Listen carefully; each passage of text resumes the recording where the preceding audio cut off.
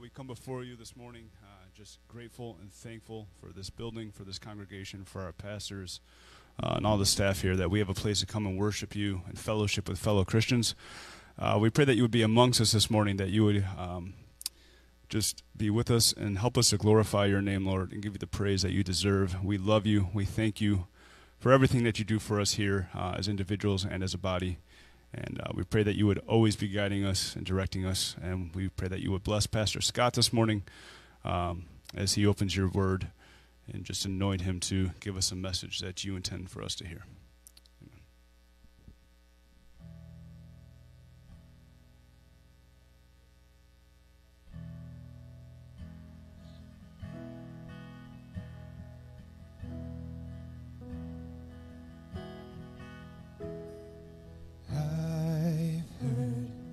Thousand stories of what they think you're like, but I've heard the tender whisper of love in the dead of night, and you tell me that you're pleased and that I never run on. You're a good, good Father. It's who you are. It's who you are. It's who you are. And I'm loved by you. It's who I am. It's who I am. It's who I am.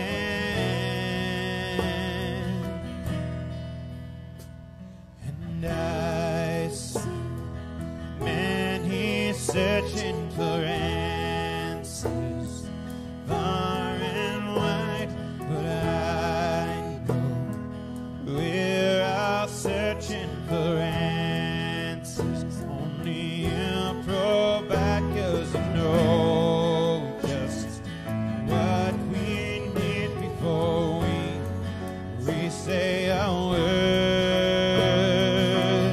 You're a good, good Father. It's who you are. It's who you are. It's who you are. And I'm loved by you. It's who I am. It's who I am. It's who I am. You are perfect in all of your ways. You are perfect in all of your ways. You are perfect in all of your ways to us. And again, you are perfect. You are perfect in all of your ways. You are perfect in all of your ways. You are perfect in all of your ways to us. Love so undeniable, I can hardly speak. Peace so unexplainable, I can hardly think as you call me. Deeper still as you call me. Deeper still as you call me. Deeper still into love of our love. You're a good, good Father. It's who you are.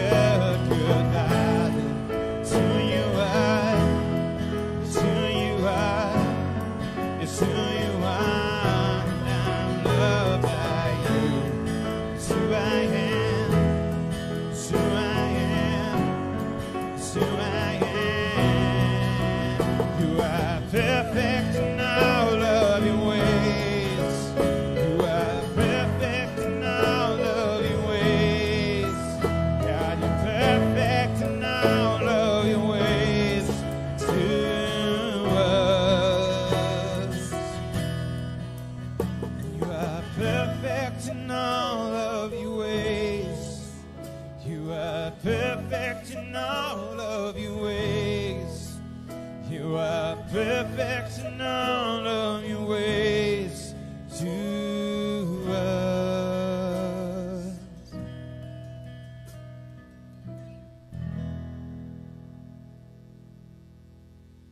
Well, Father, you are perfect. You are good, Father, even though we don't always understand what you're doing. Lord, we know that you're working things to our good because we love you. So, Father, this morning, show us more of yourself. Show us more of your Son, Lord. Allow your Spirit to penetrate our hearts. Remove anything that's not of you, Lord, and allow us to leave this place changed. We give you that authority, and we give you our worship this morning. In your name, amen.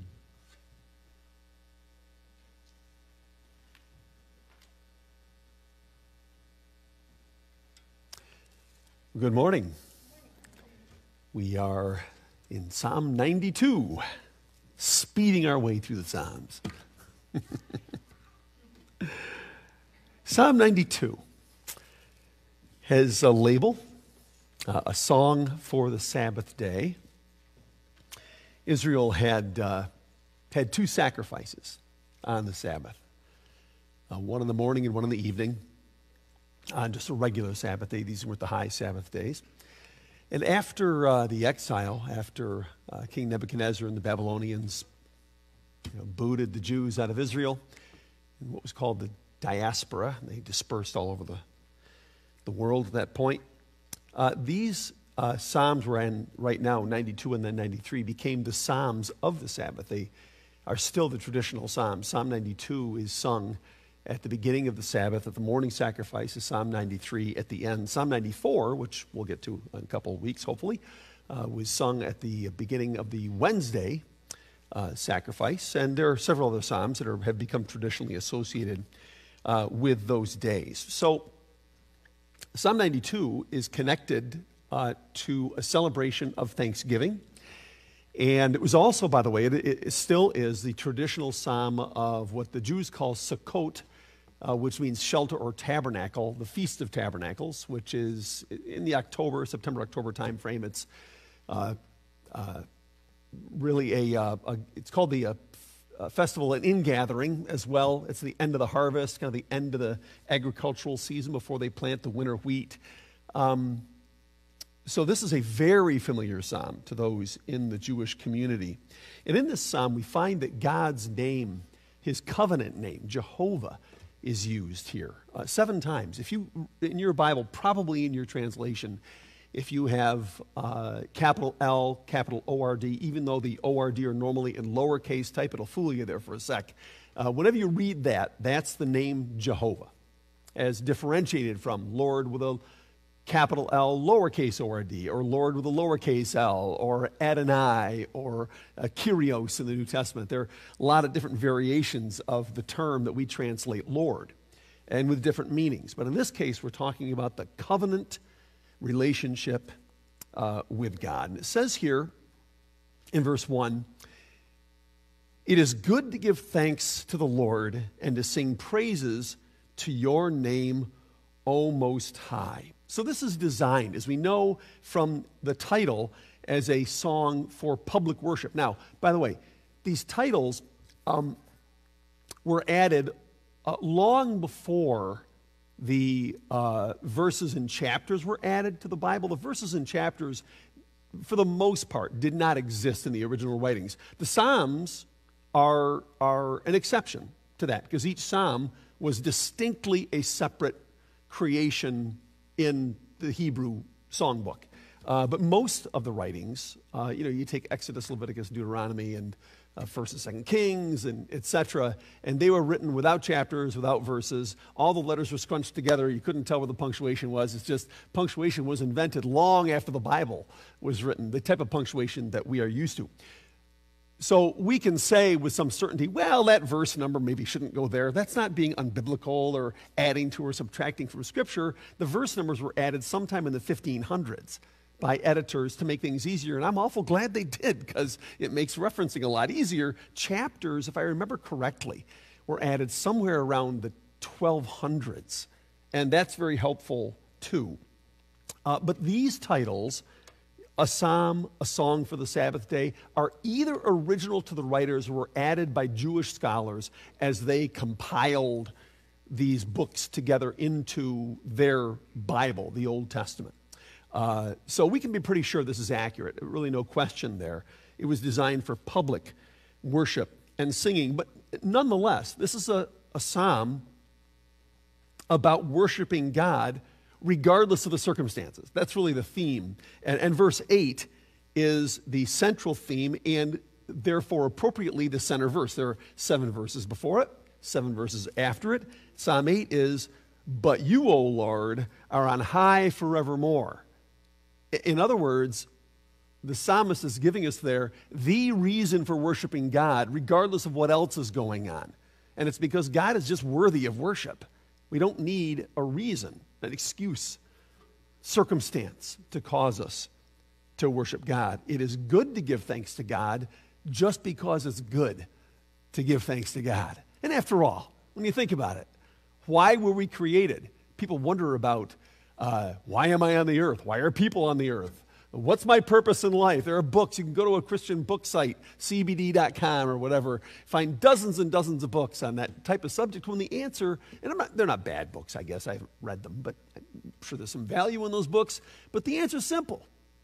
If you're wondering what your purpose is and what your life is, maybe your job fell apart, or your marriage fell apart, or your economics fell apart, or your health fell apart, or something happened and you're not where you expected to be. Is anyone where they expected to be 50 years ago or 40 years ago? I'm certainly not in many ways. But regardless of all that, it doesn't mean I've lost my purpose of life. Because what is your purpose in life? Why did God create people at all in all the mess that came out of it? Because God wants worshipers. That's really the bottom line. Everything else could be going to hell in a handbasket in my life. But if I am a true, sincere worshiper of God, I am fulfilling my purpose for having been created. That's why God can be enough in the middle of lots of other stuff, right? So this is a song about worshiping God in the middle of everything. Now, it's made to be sung corporately, but worship is not fundamentally a corporate thing, right? If it's just words of worship, I will sing words of praise. I mean, I can do it. We've all done it. You're singing the song, the words are up there, they're in the hymn book, or they're on the screen, or whatever, and I've sung this one before, and I can be doing something else. I mean, half the time I look out at my students in my Bible class, they're all really doing something else. I don't know where they are, but they're not with me, right, Matt? You look out and you go, okay, that's just the way we are. It's not always worship when I'm, quote, worshiping. But corporate worship is nothing unless there are individual hearts worshiping. Corporate worship is desired by God, commanded by God, but it's to be made up of individuals who are worshiping Him individually, that together to Him. See, the corporate worship isn't so much for you and for me, I don't believe. I can get just as much pleasure out of worship in my own home with my family or just by myself driving my car down the road as I can coming together with 50 or 60 or 5,000 believers in a stadium someplace, and it can be a great experience. But the purpose of it is it pleases God to have His children get together and do that. So there has to be individual worship going on. And where does it come from? Well, verse 1 tells us, and this is so fundamental. I spoke to you guys probably 4 or 5 months ago. I think I might have shown a video, actually, by Dennis Prager about thankfulness. If you haven't seen it, you should go see it. 5 minutes long. Now, Dennis Prager's Jewish. He's not a believer, but a very, very wise man in a lot of ways. Very profound teacher. He really is. And he has a video talking about gratefulness. And among other things, he says, grateful people are happy people. Ungrateful people are unhappy people. And by corollary, if you find someone who's unhappy, you know they're not grateful. For the most part. They can say, oh, I'm grateful. I'm glad I don't have cancer. I'm grateful. No, truly grateful people whose hearts are just thankful are the happiest people on earth. Christians or not. It is possible to be unchristian and unhappy, right? I was happy most of the time before I was saved. I'd rather be unhappy and saved than happy and unsaved and be deluded and be happy. But nonetheless, there are unsaved people that have grateful hearts. There are a lot of saved people that don't, too. It tells us here in verse 1. It is good to give thanks to the Lord and to sing praises. I believe one comes before the other. Gratitude for what God has done. Now, look, any of us at some point, and maybe you at this point, I suppose, in your life can say, well, I haven't got a lot to be grateful for right now. Things have just gone sideways in a lot of ways. I would suggest, when I was in sales, for a long time I was in sales. Some people tell me I still am. I always tell the kids in my Bible class, remember, when you get out of here, everybody's trying to sell you something, and don't you forget it. And then I tell them, and so am I. I just think I've got the best product on earth, that's all. I'm now selling something I can believe in, which is very refreshing, right? But I learned something called the Ben Franklin close. You guys have probably heard of that. Ben Franklin had a way for making decisions. That's where we get it from. And he wrote about it. He said, you sit down, you put a bar across the top of the page and a line down the middle of the page, and you put pros and cons, and you list them.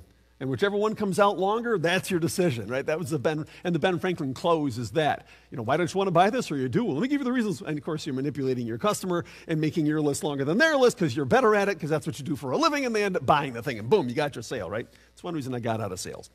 But I suggest Ben Franklining your life. Put the bad stuff on one side and the good stuff on the other. I promise you, if you are sincere and honest, you'll get done with the bad side, and it might be bad, but you won't ever get done with the good side.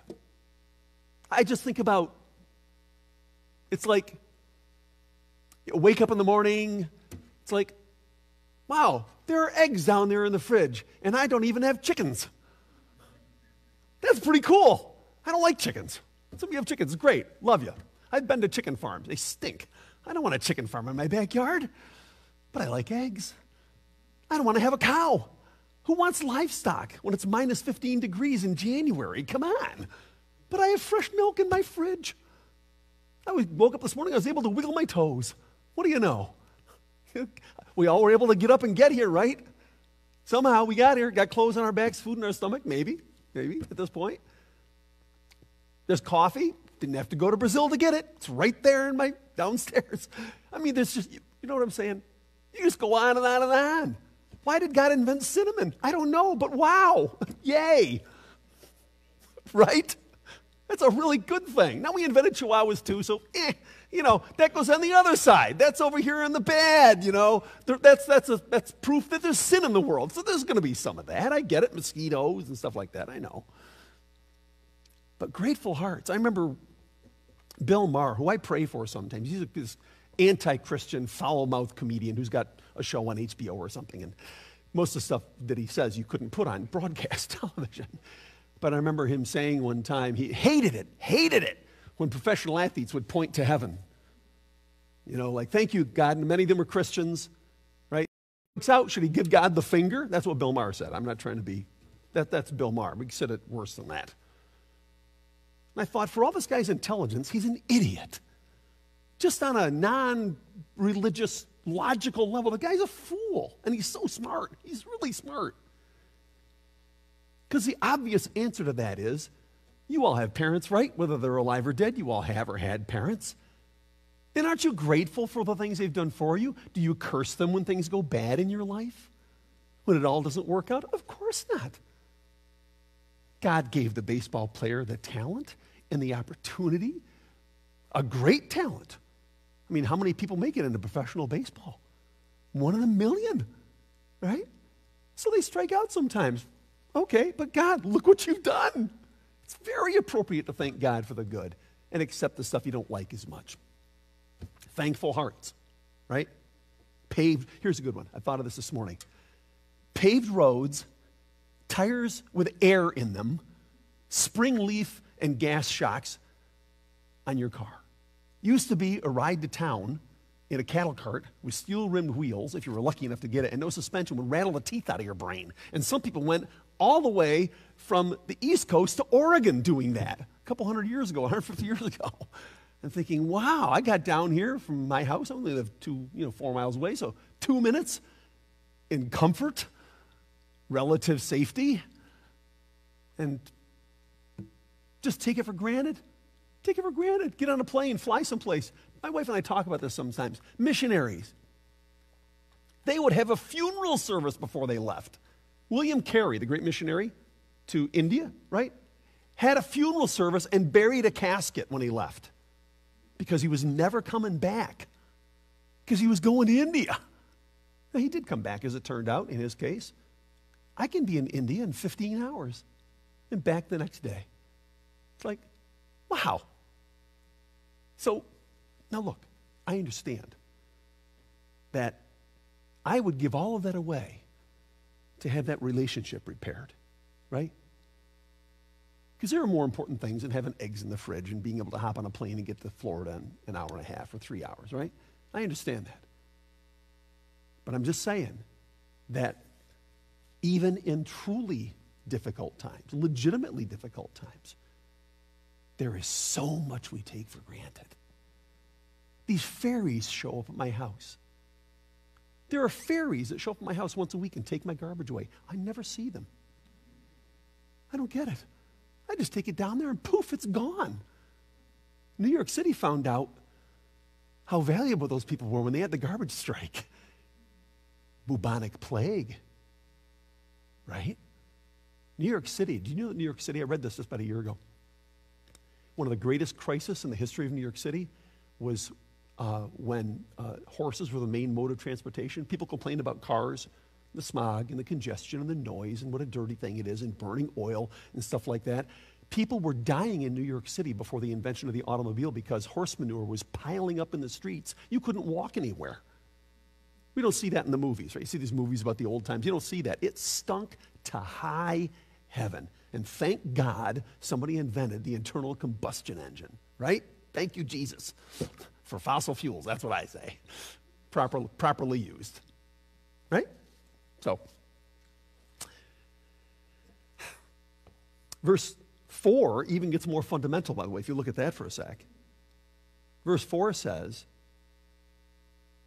"For you, Lord, have made me glad through your work, and I will triumph in the work of your hands." If I have nothing else to be thankful for, all I have to do is look out the window, hold my hand up in front of my face for a few minutes, and just contemplate the incredible miracle, complicated system involved in making that work.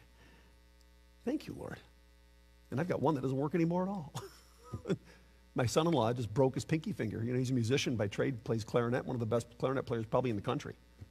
Guy's like top level clarinet sax player. Just broke his pinky, not going to heal.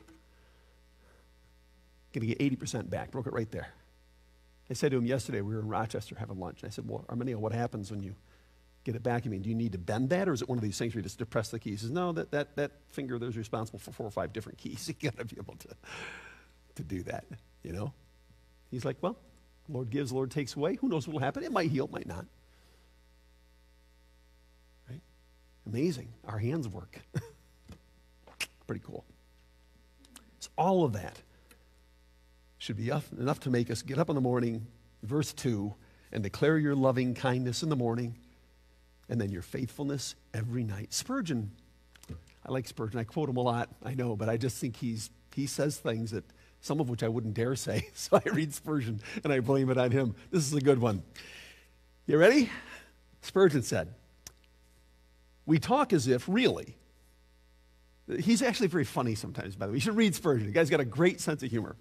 "We talk as if really we were to be pitied for living, as if we were little better off than toads under a log or snails in a tub of salt." Thought that was good. "We whine as if our lives were martyrdoms, and every breath a woe, but it is not so. Such conduct slanders the good Lord." It's like, right? But just waking up, taking a breath, gives me plenty of reason to thank him for his loving kindness. And then, verse 2, at the end of a long day, laying my head down at night, I'm able to thank him for his thankfulness throughout the day. Lord, you got me through another one. Pastor Ray says sometimes, do I believe God heals people? And he goes, here I am.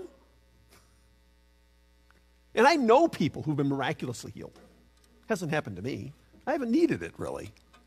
And some people who need it don't get it. But I know people personally, and some of you do too, who have been miraculously healed. One of them goes to church here, Julie Fisher.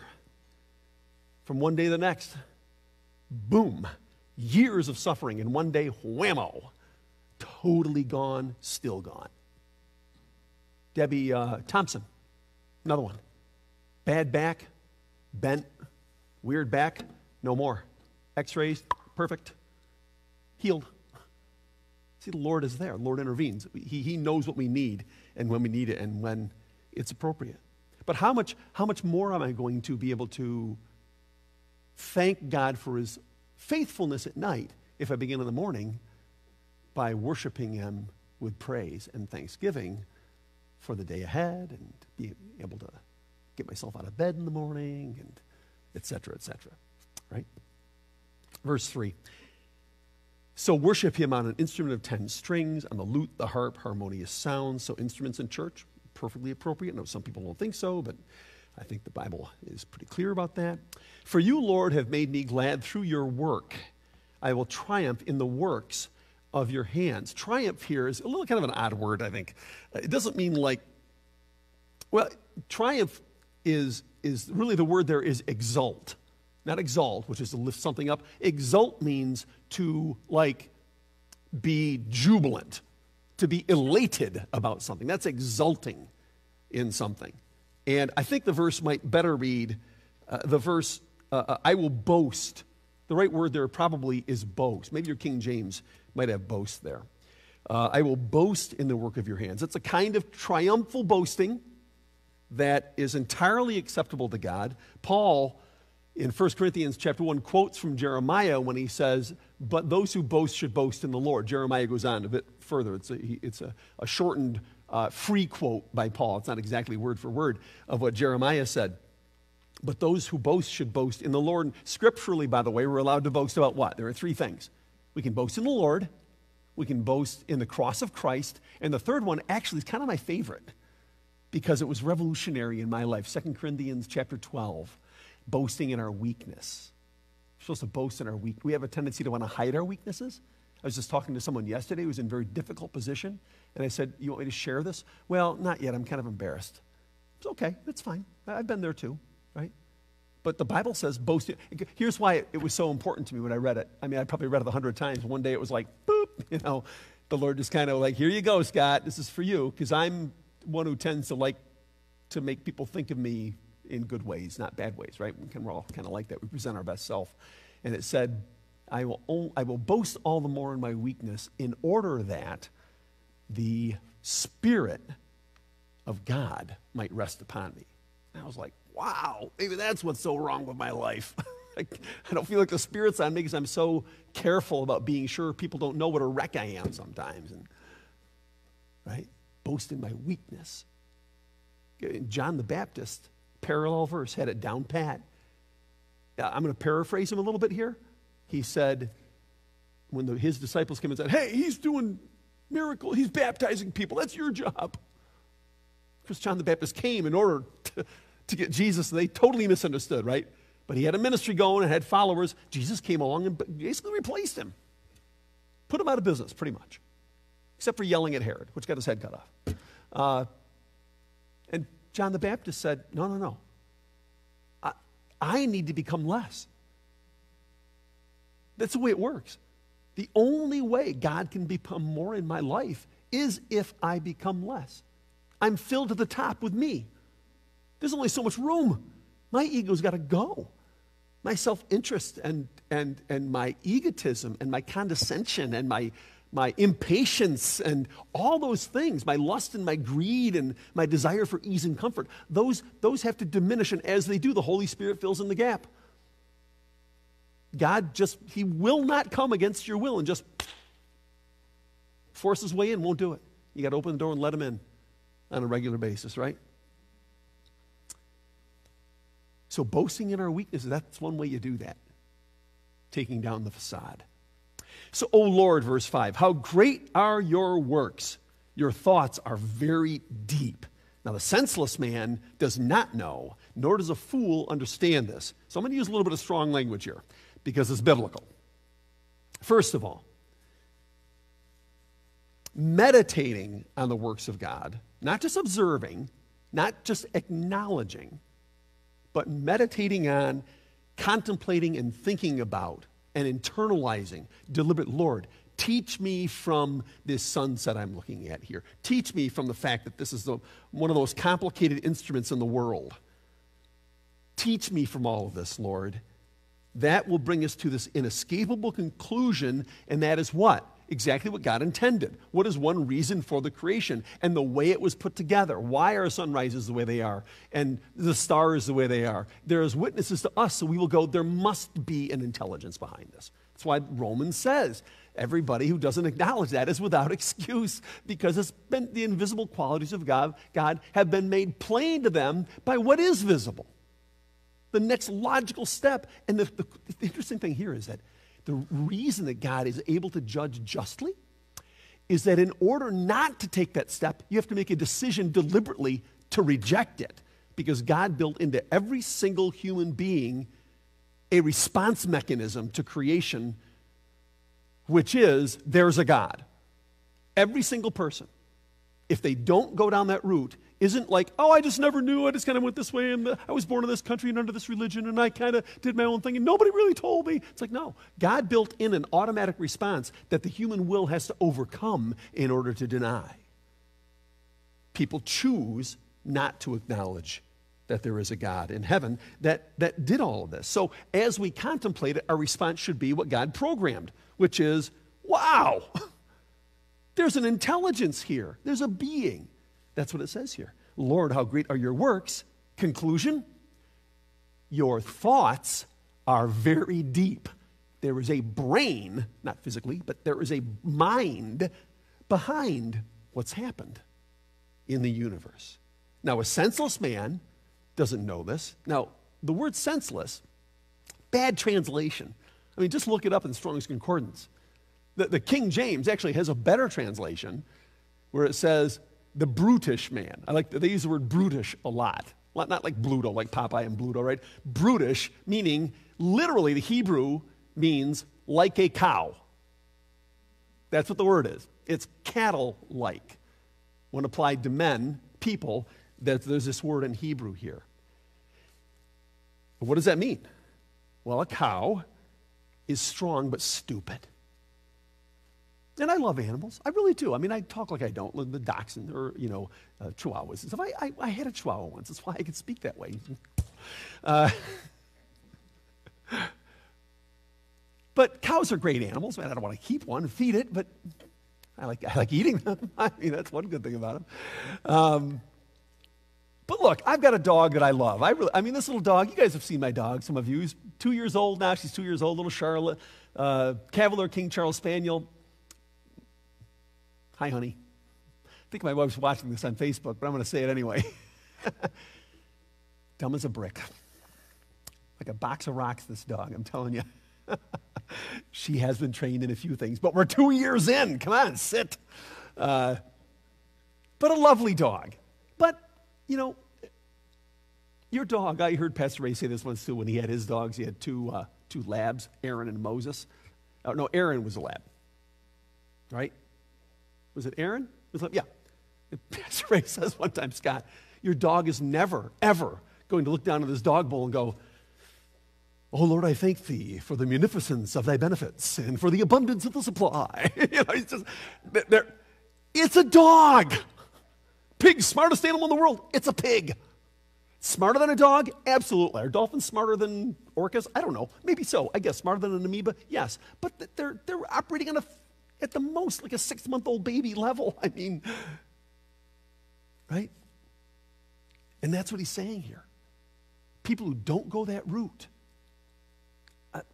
This is the harsh language kind of because we're taught never to say this. But the Bible does say it, except in our cleaned up translations. They're stupid. Now you can say, oh, that woman's got a PhD. And that guy's a nuclear scientist. And this person's a brain surgeon. and they don't believe it, well, they're stupid. They have an intelligence of a sort, right? Of a kind. But it's not any intelligence that in the end counts for anything. I'm glad they're saving people's lives and inventing medicines and building buildings and getting rockets. I guess we're going to Mars next, I suppose. NASA wants to go to Mars. Great, no problem. But what's the eternal value in the end? There's a way that seems right to a man, but the end therein is death, right? Now, I'll finish with this because we're out of time. But it certainly seems, doesn't it, in the world today, that the brutish and the foolish and the God deniers are winning. Doesn't it? In so many areas. Economically and politically and in the world, academia and the media. I mean, it just seems like they're winning. Should we be envious of them? Should we be upset with their success as they dominate, as they manipulate, the unfairness of things? I remember reading a book in high school called Oh, the Unfairness of Things. Yeah, the ode to the entitled, I suppose, is what that probably is. Well, I think only if our goals are essentially the same as theirs. Are they getting what we want? Are we competing for the same thing, for influence, for power? If not, then what are we upset about? Unless I'm competing for influence or power. I don't see that in the scriptures. Is that why we're here? God looks at things from a totally different perspective, and he asks us, his children, to see things just like he does. What is the fate of evil people who succeed spectacularly on earth, even at our expense? Well, we're out of time. So we will pick that up next week. But Lord, I pray today that as we get into the scriptures, Lord, that you would allow it to be what you have declared it to be, and that is a sharp sword, two sharp edges, kind of like a double-sided scalpel, doing surgery in our hearts and our minds, Lord, that we would take our cues, our lead from the scriptures in our thinking, in our actions, in our emotions, those things we consider to be important, Lord. Let us be faithful and filter all that the world has through the scripture and not the other way around, including our own hearts and our own minds. So, Lord, help us today, as this morning is just getting underway, to worship and praise you in spirit and in truth. And then tonight when we lie down, to be able to put our heads on our pillows and honestly say, Lord, you have been faithful once again. We ask in Jesus' name. Amen.